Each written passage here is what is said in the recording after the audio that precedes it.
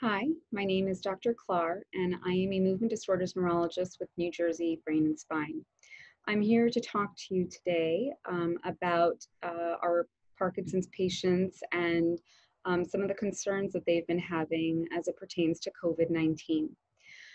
You may have heard that patients with cardiac disease or lung disease are at higher risk for complications and a higher mortality rate. But Parkinson's patients are also considered a high-risk group should they have exposure to COVID-19. And why is that? Because the disease process makes everything slow down. And when your muscles aren't working appropriately, that can impair your gag reflex and your cough reflex, making it more difficult to breathe should you get the virus. Advanced patients who also have difficulty swallowing are at risk for aspiration pneumonia.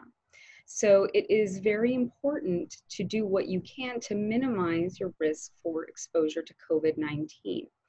The three most important things that you should focus on are first and foremost, hygiene. You've heard it time and time again in the media, but it doesn't hurt to hear once more. Washing your hands for at least 20 seconds with warm water and soap is critical. Fortunately, the virus is very sensitive to soap and detergent. So it's very important to wash your hands after touching any high contact areas like doorknobs or your phone or light switches. It's also an important thing to wear a mask in public. Not so much because it may protect you from contracting the virus, but it would prevent you from spreading the germs if you are an asymptomatic carrier. The second thing is social distancing, which we've all been practicing.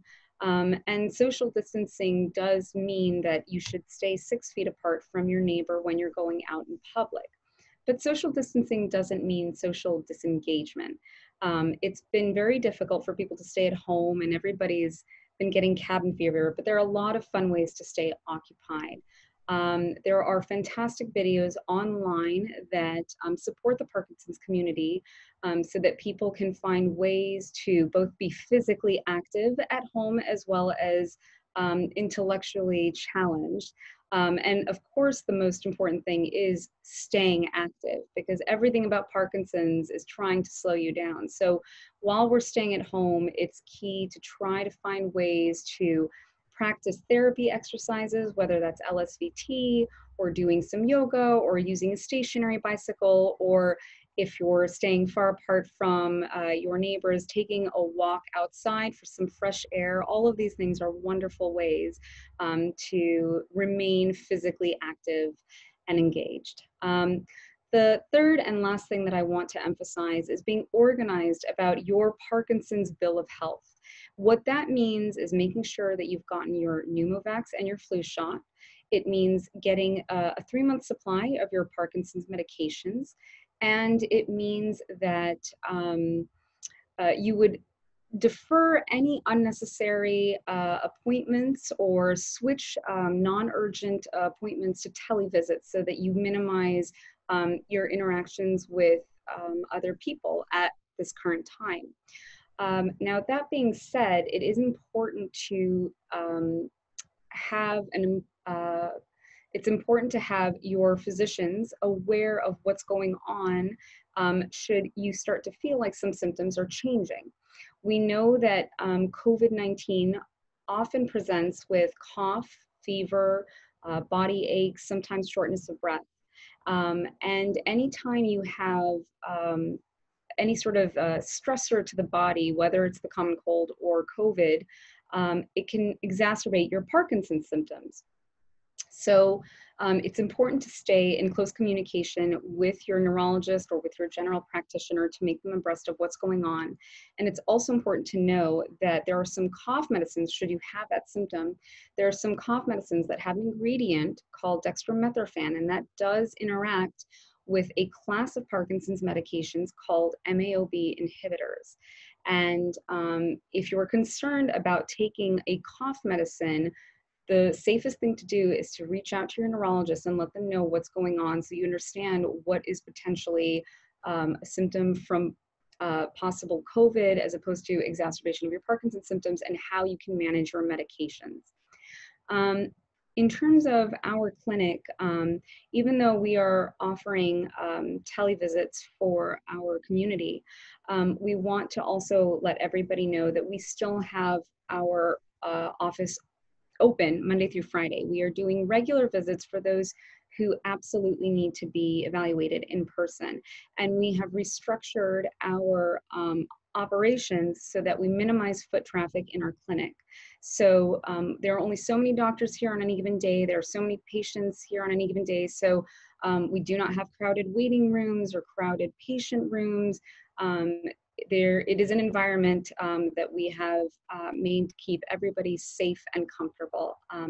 And we simply want to let our Parkinson's patients know that we are here from them or here for them always. And at this point, I'd like to transfer to my colleague, Dr. Azmi. Thank you very much, Dr. Clar. Human Azmi. I'm a movement disorder neurosurgeon at New Jersey Brain and Spine. And just to reiterate what Dr. Clar was saying, in the sense that we are operational here at NJBS, but with extreme caution for safety of our patients and safety of our staff until this virus passes, and until these difficult times pass us by. We're going to function that way. We're available, of course, always for any questions and medications, and even in person, and of course all the time by telemedicine. I've gotten a lot of calls from concerned patients that have had surgery scheduled, whether the surgeries are going to be ongoing, about batteries and so forth, and just kind of wanted to put everybody's mind at ease. So right now we are not doing any elective surgeries for the obvious reason of making sure hospitals are able to handle as many COVID patients as possible. We don't want to get in the way. And of course, for safety of patients, we don't want to proceed with surgeries that potentially can wait and have patients be exposed. So for the probably the next few weeks, we will be operating in this fashion. Now, in terms of batteries and battery changes, for some patients, running out of the battery, or the battery stopping working, may be very difficult. So those we consider urgent or emergent cases, and we are able to proceed with replacing those and keeping it as safe as possible to get the patients safely out of the hospital. So those are still potentially ongoing, but everything else is really on hold until this virus and the repercussions in the hospitals are settled down a little bit. So that's, I think, a kind of a summary of what's happening. I think any other questions, Dr. Clar, that you've had patients reach out to you that we can try to address? I think that some patients have been concerned about loved ones being in nursing homes or assisted living facilities. And I think it's important to remember that while this is a very challenging time for individuals who are in those settings, given the virus, it's important to remember that you don't want to make any rash decisions or proceed with new changes without consulting with your physician, because you want to make sure that your loved ones are appropriately taken care of, even if it means that right now things are a little bit more restrictive.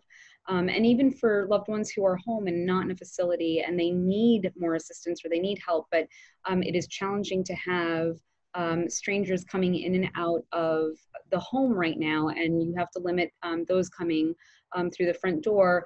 I've heard some creative solutions about families offering temporary housing for, one aide or just two aides to minimize the number of people coming in and out, and just ensuring that patients are well taken care of. So any changes that you feel are necessary during this time, I think it's always important to speak to your physician to make sure that you have a medical sounding board as to what would be in the best interest of the patient. Great.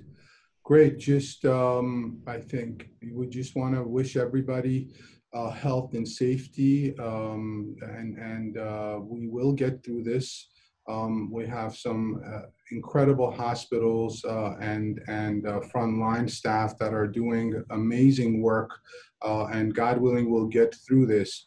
And know we're around if there's anything that you need to talk about, or any medications that need to be ordered, or anything else for that matter. So just keep us in mind, and we hope to see you soon. Yes, we hope to see you very soon. Take care.